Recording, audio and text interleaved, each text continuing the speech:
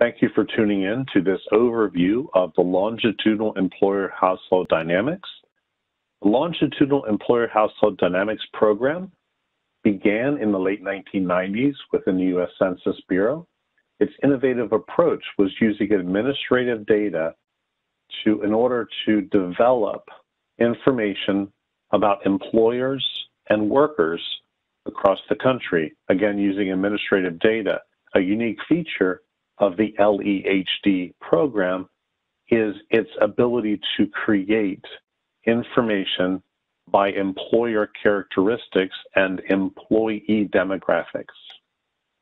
So we look at the next slide, we have a quick overview of the LEHD program. Again, the innovation is leveraging administrative data to produce statistics at low cost or no cost to those individuals that provide the data. The LEHD program relies on two primary inputs: establishment or employer data and individual wage record information on workers within the states of the United States. We partner with the labor market information bureaus of the states in the country who provide this information to us on a quarterly basis. The image in the middle, the blue three-pronged image, shows that we use the establishment or firm data. We use the jobs data, which is the wage records on individuals, and then we have person data. That person data comes from various other census surveys and other federal administrative record data, including the Office of Personnel Management, and more recently, the Internal Revenue Service W-2 forms. So we use that information within LEHD, again, to produce information by demographics of individuals and also by the employer characteristics. The image on the top right, the job-to-job hires by race, we'll get to the job-to-jobs later in the presentation, but we can see that we can look at hires data by race, and the lower graphic looks at individuals of where they live versus where they work. So we use administrative data and produce partially synthetic data on residence information to determine, to the best of our ability, estimates of inflows and outflows of particular geographies. There are 5 core products in the LEHD program: the quarterly workforce indicators, the LEHD origin destination employment statistics, or LODES, which is where the synthetic data comes in on residence versus workplace, job-to-job flows, which is where we look at variations of industry-to-industry movements within the workforce, and 2 experimental data series, the post-secondary employment outcomes and the veteran employment outcomes. Note that the term experimental is a census designation, essentially identifying a particular data series or product that is still kind of in the research and development environment. Again, experimental is the term used by census. Let's first look at the quarterly workforce indicators, which is essentially the basis of the LEHD program and its data set. The key uses of this is understanding the nature of the workforce, hiring trends, demographic information of workers, where's the growth, where's the decline. There are 2 applications that are available to get into the quarterly workforce indicators data. One is the QWI Explorer, and the other is the LED extraction tool. We attempt within the LEHD program to offer applications that are of the most use to a varied customer base and consumer base. So the QWI Explorer is a much more visually driven application, and you can see by the nature here of drop-down menus and so forth that you can actually go in and select certain criteria to look at the information. The LED extraction tool is still a visual application, but it relies on more of a step-by-step basis. And I've just given you a little taste here on what the LED extraction tool requests. You will see that there are a total of 32 quarterly workforce indicators available through the LEHD program, 5 measures of employment, 13 measures of individual employment changes, 8 measures of establishment employment changes, and 6 measures of earnings data. I note that the bold red is my addition to the graphic. It is not part of the LED extraction tool. How is this information most readily used by our consumers.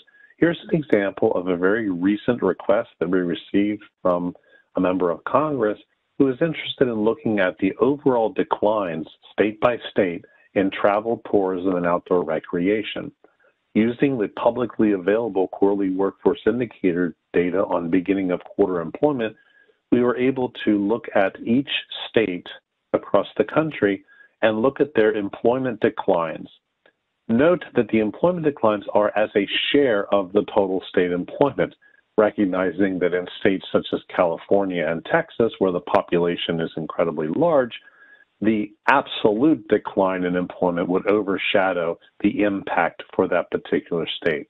So again, this is all using publicly available data, and we see after considering this population size, I'm sorry, not the population size, the overall employment size, we see that in states such as Vermont, Nevada, and Hawaii, we see a much more dramatic impact. This information is also available at very granular levels of geography. In this particular case, we use the same definition of the travel, tourism, and outdoor recreation industry, but we've looked at a specific county in Florida, Orange County, Florida. Of note, Orange County, Florida is home to Walt Disney World. We see that we have a nearly 7.3% decline year over year in the travel, tourism, and outdoor recreation employment. Of note is the demographic information available within LEHD. We can look at those declines by sex. We can look by age. We can look by race. We can look by ethnicity. We also have the ability to look by educational attainment and other demographics. So this slide is meant to make the point that LEHD is not just a national project or national program. It is a state-based and sub-state program. Moving to the next core element in LEHD, we have the LEHD Origin Destination Employment Statistics, or LODES. LODES uses information on where people work, which is the linkage between the wage record and the establishment data. And then we also draw in administrative data on residents, primarily from tax records, but also other information such as responses to the American Community Survey, where we use partially synthetic data to make estimates of individuals' workplace versus their residence. We have replicated the image from the title slide, or the second slide, looking at the inflow and outflow in York County, Pennsylvania. The primary application for accessing LODES data is the OnTheMap application, which I have included kind of the opening screenshot of OnTheMap, whereby you put in a particular name of the geography, and then you begin the analysis. The image on the left side of the screen, the analysis settings, shows you what types of options are available for information coming out of the LODES application, the LODES data using the OnTheMap application. In the next slide, I'm going to show you what the area profile can provide. Now, I want to note that this is not actually what the area profile looks like. I have consolidated the information to showcase what elements are available through the profile. The criteria used in this profile is in the center of the image, with the analysis type being an area profile, the year 2018, and the selection area of Orange County, Florida. So what we look at here is we can look at total private jobs, we can look at the distribution by age category, earnings categories, sex, race, ethnicity, educational attainment, and also the industry distribution of jobs within the Orange County, Florida area in 2018. LEHD is information that can be used to then move into another area of research or other access to other data useful in your economic and workforce analysis. It is information in and of itself, but it also can be used as a gateway or an opportunity to investigate additional data. LEHD is also very proud and encourages the use of its data in other applications developed by other individuals. What we see here is a comparison of an on-the-map view of accommodation and food services employment in 2018 for Orange County, Florida. This is a direct snapshot from the LODES application on the map. On the right, we see an individual, his name is Robert Manduca, who took the LODES data from 2014 and developed a proprietary map of all jobs across the country. In this example, we hone in on the Orlando, Florida area, and each dot represents a job. So we strongly encourage the use of the LEHD data in other applications. What we ask, though, is to share that information with us because we are interested in growing the LEHD program and its applications. So we seek to learn as much from our users as they learn from us. The third core product that we're going to touch on is the job-to-job flows, where we look at hires and separations by the worker's origin and destination, either by industry and their employment characteristics. So many workforce development and economic development professionals are interested in where do the jobs go? Where do people go when they leave one industry to go into another industry? So the Job Explorer is the primary application by which you can access the job-to-job flows data. The image on the upper right is the guided entry. What we have done is tried to make this as seamless as possible for our users to start to acclimate themselves to the job-to-job flows data. So we ask some leading questions. Are you looking at separations or hires? What's your geography of interest? Do you have an industry of interest? Then we actually provide an opportunity for the type of analysis that you're interested in doing. Do you want to do separations over time? Are you interested in transition of states, industries, metro areas? If you are absolutely unsure or new to the job-to-job flows data, we also provide some leading questions at the bottom of the guided entry. These are designed to, again, get you into the data quickly and begin to create an understanding of what type of information is available and how it can be useful. The image on the left here is a screenshot from the Job-to-Job Explorer. Again, the bold red type is my edition of what this is. It's job-to-job flows from the construction industry in the York, Hanover, Pennsylvania area to 5 industries for 2 different quarters, 2019 quarter 3 and 2019 quarter 4. So you can see the flow of individuals who go from construction to other industries in 2 different time periods. What I want to truly note here is at the top of that chart, you see options. Again, LEHD program, we strive to make as many options available for our consumers because we want to make sure to cover the greatest variation in how consumers want to use the information. So we have an option for a table generation, line charts, bar graphs, thematic maps, bipartite presentations, or matrix presentations. So again, this is an example to show you the availability of data in job-to-job flow, but also the variation in how that information can be returned to you as a consumer. The next 2 slides showcase the experimental data series that I mentioned in the introduction. The first of these 2 is the Post-Secondary Employment Outcomes, or PSEO. PSEO is not unique in the sense of providing information of connections between an individual's academic program of study and their employment outcomes. There are some aspects of PSEO that do make it unique from other products and publications available. One is the longitudinal or historical nature of PSEO. Our current PSEO Explorer can provide earnings outcomes for 1 year post-graduation, 5 years post-graduation, and 10 years post-graduation. Like PSEO could not exist without the participation of the overwhelming majority of labor market information bureaus across the country. Unlike many longitudinal systems that are based within a particular state, PSEO can capture the employment and earnings outcomes of individuals who leave the particular state of the educational institution to pursue their career. In this example, I have chosen the Pennsylvania State University baccalaureate levels, showcasing all of the cohorts we have for Pennsylvania State University at this time. And I've chosen a comparison of economics majors versus statistics majors. What we see here from a career planning perspective is evidence to suggest that the median income of statisticians is higher than that of economists majors 1 year after graduation. But what we see is over time, that gap is closed, and 10 years post-graduation, essentially individuals with economics degrees and individuals with statistics degrees are essentially equivalent in the marketplace from an earnings capacity.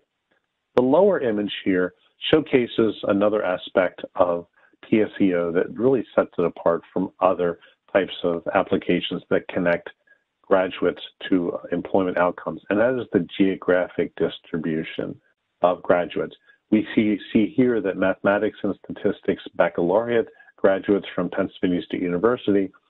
You see the industry composition is quite varied, but also the geographic distribution also is quite varied.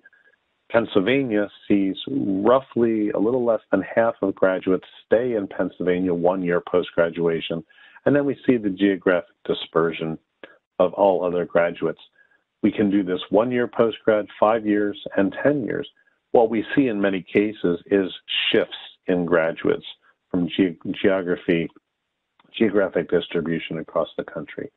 There are much more opportunities to look in detail at PSEO data. I would encourage you to spend some time and explore the PSEO Explorer to see what it can show for you.